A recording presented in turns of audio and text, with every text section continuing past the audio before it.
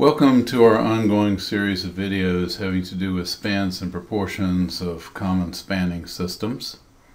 We've talked about a variety of structural configurations in steel and wood, and now we're going to spend a little time doing some computations.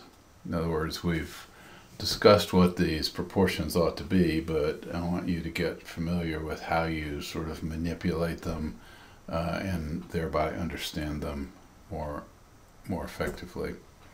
And we'll begin by looking at basically this item right here, which is a wide flange steel beam, and we're going to look at some of the spans and proportions for that. So we're going to ask a question such as: a wide flange steel beam spans 30 feet between supports, so it's what we call a simple span beam. If it has proportions near the shallow end of the guidelines, how deep would it be? So we'll go look in Chapter 1, Section 7, under spans and proportions. And for steel, we have corrugated decking, and down below that we have wide flange beams, simple span. And as you recall, we said these can span up to about 80 feet, and typically that's the limit because rolling really deep sections is extremely expensive and the equipment is very expensive. And generally speaking, if we go beyond 80 feet, we prefer to do a plate girder. In this case, though, we are only asking for 30 feet, and towards the shallow end of the proportions, the depth of this beam, which is that right there, is the length, which is whatever the length happens to be, divided by 28. So if we come down here and we want to answer this question, we've got this 30-foot span. We say D is equal to L over 28, and our span is 30 feet, so we write that in and we do this division and we come out with 1.071 feet. And then if we want to convert that to inches, which we typically do, we want to specify cross-sectional properties usually in inches, we will multiply by this factor right here, which is just another way of writing 1. So we've put it in the square brackets to indicate that that roll as a conversion factor. And when we multiply those together, we get 12.9 inches deep.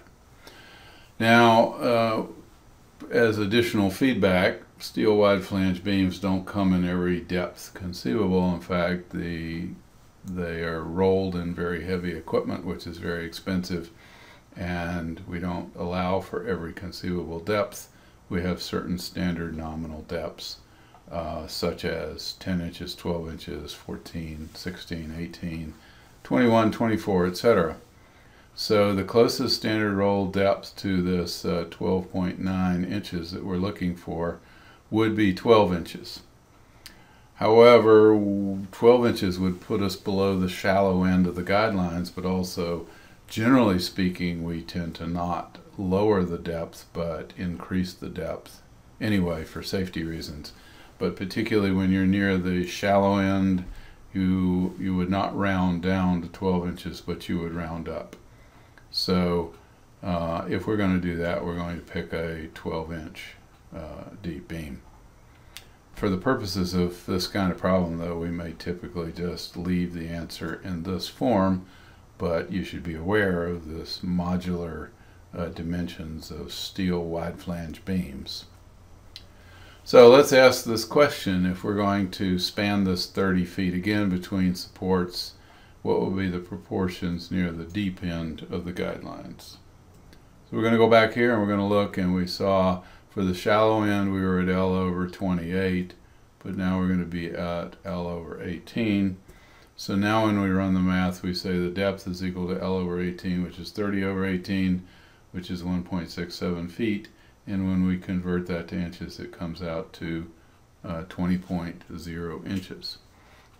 This is not a standard depth in steel either, because we make a transition from 18 to 21. So we could round this up to 21 inches, but then that actually would put us over the top of the standard range for deep beams, in which case one of the things that we could do is say, Well, we're going to throttle back to an 18-inch deep beam, which is still fairly deep, but we understand that it's going to have to be heavier in the weight of the cross-section than it would have been if we could have had a 20-inch beam. Typically, to avoid all this complex thought process, we're going to just leave the answer this way. But you need to be aware that your modular dimensions won't allow that.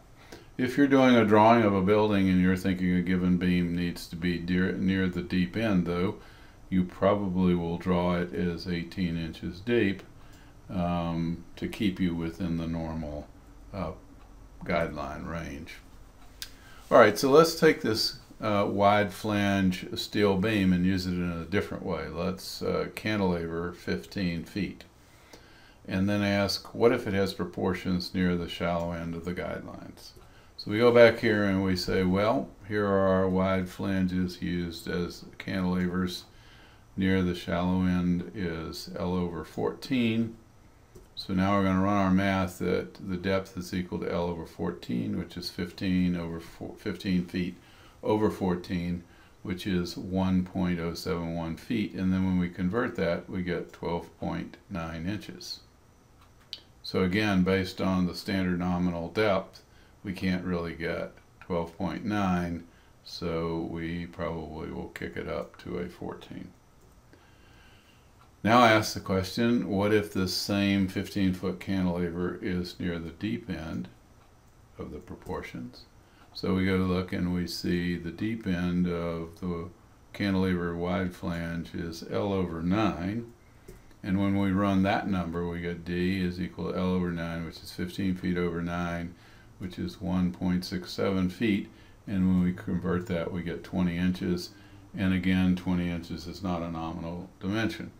But what I want you to notice here is the similarity to the depths of the simple span beams. And I'll just go back and make this point that any spanning member used as a cantilever can span about twice as far used as a simple span. So we took two cases here. One was a 30-foot simple span and then a 15-foot cantilever. And so based on that, we should expect actually to get the same depth. So when we ran these numbers, for this case, we got the same depth as we got for that one. And for this case, we got the same overall depth as we got for that one. And this is exactly what we would expect to happen. Okay, so let's take another example. A steel plate girder spans 130 feet between supports. If it has proportions near the deep end of the guidelines, how deep would it be? So we come down here, and this is plate girders. We're going to pick the deep end, which is L/15. And by the way, you'll notice we have a certain set of proportions here for wide flanges, and then we have deeper proportions. So instead of L/28, we got L/20. Instead of L/18, we got L/15. And the reason for that is that plate girders inherently lend themselves to being as deep as we want them to be. And so, in a sense, these proportions are indicative of more ideal structural behavior because we have this latitude in plate girders to make them deep. In essence, the rolling equipment that's necessary to make wide flanges skews everything towards shallower dimensions. So if we run these numbers, we now say D is equal to the length over 15, which we said is 130-foot span divided by 15, which is 8.66 feet. Now, we could convert this to inches, but at this point, the number of inches is large enough that it might just be better in this rare case for us to say that for this cross-sectional property, we're going to just leave it in feet. Plate girders can be made any depth, so you could make this plate girder exactly that depth if you wanted to. But keep in mind, these are just guidelines. And so typically we don't like doing things like odd decimals of feet. But in this case, I might point out that 8.66 is almost 8.67, which is actually 8 feet 8 inches. So we might just go ahead and make it that depth, or we might round it up to 9 feet or make it 8.5 feet. Typically, though, we try to pick dimensions that'll be really easy to remember, because every time we do something that's a little odd, it just complicates everything during the construction process. So try to think in terms of simplifying things as much as possible. And for a beam this deep, we could actually round it off to the nearest foot or the nearest half foot. Okay, so now let's talk about some trusses. We have a double angle top and bottom cord here with solid rod webs, or in the case of this set right here, we have double angle cord members, and then in some cases, well, and then we have single angle webs. So for a steel parallel cord truss that spans 30 feet, and it has proportions near the shallow end of the range, what would its depth be? So we come here and we look down here and we see standard double angle parallel cord trusses. We're asked near the shallow end, that's L over 24. So when we run the numbers, it's D is equal to L over 24, which comes out to be 1.25 feet. And when we convert it, that turns out to be 15 inches. And by the way, this drawing shows those proportions. So the length of this truss from there to there is 24 times the depth of the truss. So another question we sometimes ask is, what if it has proportions near the middle of the range? And we often pick a number that is easy to deal with. So if we look here, we say this is L over 24, this is L over 12. It's not exactly in the middle, but a proportion that we frequently pick is L over 20 because it's real easy to run the numbers. And that actually turns out to be a very commonly occurring depth, is somewhere in the vicinity of that. So that's what we're going to do. We're just going to grab this proportion, which is really easy to run with. We'll say L over 20 is 30 feet over 20, which is 1.5 feet. And when we convert that, that's 18 inches. And this truss is drawn with those proportions, that the length of the truss is 20 times its depth. Okay, well, relative to parallel cord trusses, just to finish this discussion off, we'll look at the deep end of the range. So we come here and we see that it's L over 12. And when we run those numbers, we say the depth is equal to L over 12, which is 30 over 12, which is 2.5 feet, which is 30 inches. And this structure right here is drawn to those proportions. So in summary, the one on the top is the shallow end for trusses. The one on the bottom is the deep end. And there may be some circumstances when we will choose to do something even deeper than this. But here's the shallow end, the sort of representative mid-range, and then the deep. And by the way, the place we'll typically do something really deep is where we have space. For example, if we have a restaurant with a really high ceiling, and we want to support that with trusses, and we don't want them to look like these little dinky trusses up near the ceiling, but we do want to keep the ceiling high because we want to be able to ventilate the space properly, and get the odors of food out so that we're not mixing people's different smells of different foods. We might want to keep the ceiling high, but put in a deep truss that just looks more logical. And by the way, I'll come to an example shortly that talks about another situation where we might want to make the truss a lot deeper than this. We typically don't exceed this because if we do something deeper than this, it causes the building to become too tall. That adds external surface that we have to pay for and more overturning wind load and so forth. So we normally don't exceed this range, but there are situations where we may choose to do so. Okay, so we talked about Fink trusses. Um, we might have a geometry something like this. And so this question is, suppose we have a steel truss of this nature and we want to span 160 feet. What would be the depth to have proportions near the deep end of the recommended range? So we go here, look here, and we see that for the Fink truss, these are the deep proportions. And when we run those numbers, we say the depth of this truss is L over 4, which is 160 feet over 4, which is 40 feet. And it would be nice if you knew the difference when I show you a truss. You understand the difference between a Howe truss geometry and a Fink truss geometry. Okay, so here's a really interesting example of a truss where we actually want to make it substantially deeper than the guidelines. We have the opportunity, we have a motive to do that, and it becomes structurally efficient and desirable to do this. This is a solar decathlon house that was created by Virginia Tech, and this is showing it being transported down the highway, and then this is another view of its in transport. We have the support wheels on the back of the truck with something here that's called the fifth wheel, which is what supports this tongue coming off of this trailer. So we have a steel beam that effectively is curved like that and goes along under the bottom of this truck, and then it comes up on the back side and goes over the center line of these wheels, and the span between this support point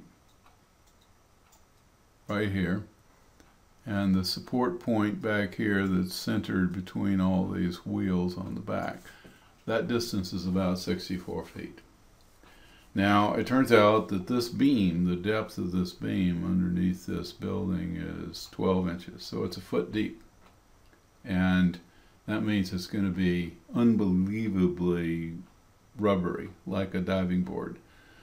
To get as much building as they could within this volume, where they could have lofts or let in daylight or whatever, to get as much volume as possible, they wanted to make this floor as thin as possible. And they also want to be riding just barely above the ground. And if I recall correctly, they said they had basically 3 inches of clearance underneath and then a 12-inch beam. Now, this 12-inch beam, if it had to span 64 feet, would deflect more than 3 inches. So this building would be scraping on the highway as it flew down the highway. And in a sort of variable highway condition, I think they actually did report that there was some scraping anyway. But for sure, they don't want the structure bouncing up and down and massively being ground away by the pavement on the highway. So they need this structure to be really deep. So the strategy they used was they incorporated into this deck a truss. So here you see some of the web members of that truss, and the steel truss that also helps support the wood decking is attached with really sturdy hinges along here. So it is actually capable of holding up this beam. So this deck gets folded up against the side of the house, and then you actually see the understructure in the form of this truss right here, and this of course is another view of that same truss. Now the vertical dimension of this when it's in this position is 8 feet. So the structural depth has gone from the 1-foot beam to the 8-foot deep truss. And in fact, you could even use it in composite action where the 8-foot truss is added to the 1-foot beam, but I don't think in the case of this structure they went to that trouble because the 8-foot truss is already wonderful in terms of its proportions and its stiffness and strength. So for transport purposes, the truss gets folded up. When it gets to the site, it gets folded down and produces this decking surface. So here are the kind of questions that we want to ask ourselves. During transport, the structure spans approximately 60 feet between the support point over the wheels of the cab and the support point over the wheels of the back end. The depth of the I-beam beneath the structure is 12 inches. What is the depth of the I-beam expressed as a fraction of the 64-foot length? So we're saying the depth is equal to 1 foot, the length is 64 feet, so when we take a ratio of D over L, it's 1 foot over 64, or 1 over 64, and when we take L up here, we get D is equal to L over 64. So the question is, are these proportions within the recommended range for steel wide flange beams? And the emphatic answer is no, because the steel wide flange beams at the shallow end of the guidelines has a depth of L over 28, and L over 64 is really small. And by the way, stiffness effects go in proportion to the depth to the fourth. So if you're cutting the depth in half or more, you're having a catastrophic effect in terms of reducing stiffness. So this is clearly way too shallow for anything. It would bounce horribly in place, but also during transport. So for this project, depth was added to the structure by putting the trusses in the decks, which fold up into vertical planes on each side of the structure during the transport process. The trusses are 8 feet deep, so what is the depth of the trusses as a fraction of the 64-foot span? So we have depth of 8 feet, length of 64. D over L is 8 over 64, or 1 over 8. And when we transpose L up there, we get D is equal to L over 8. So our next question is, are these proportions within the recommended range for steel parallel cord trusses? And the answer is emphatically no. The proportions of the trusses are much deeper than the normal recommended range. But these deep trusses are actually desirable structurally, and we would do it more often, but under most circumstances it wouldn't be economical, because when we make the structure much deeper, we add to the overall height of the building. However, in the case of this structure, the deep trusses on the sides are actually allowing the structure to be shallower, which allows a thinner floor and a more voluminous house to be transported down the highway while still meeting the clearance requirements when going under bridges. So our last question has to do with how many times longer is the free span portion, that means the portion between the towers, of the longest steel suspension structure described in the guidelines, than is the longest steel bow truss shown in the guidelines. So here was our question. Down here we got bow trusses, which are spanning out to 700 feet. So this would be something like the St. Louis Rams stadium, where it's not just covering a football field, but it's covering all of the stands in a free span mode. So something on the order of 700 feet. On the other hand, when we look at suspension structures down here, they're on the order of 10,000 feet from there to there. But that means the free span part is about 5,000. And actually, I don't know what the world record is at this point, but it's probably been pushed up around 6,000 feet or so. But we're just going to go with this as a sort of representative high-end value for a span. So we're talking about roughly 5,000 feet from there to there. And this is just a close-up that allows you to see that better. So we're going to ask how many times longer is the suspension structure than the truss. So we're going to put this 5,000 feet over 700 feet, which is 7.1 times longer. And just to help you with the scale of this, we couldn't do this in the book because we would have required a page for this, which would have been extraordinarily wide. So we're drawing it here. This is the 700-foot bow truss. and this is that suspension bridge of roughly a 5,000 foot span from there to there, roughly a mile. It's a rather sobering comparison, which I want to make here because it didn't come across quite in the book, where this thing was drawn on the same page, but it was understood that it needed to be scaled up by a factor of 10. That ends our discussion of computations for spans and proportions.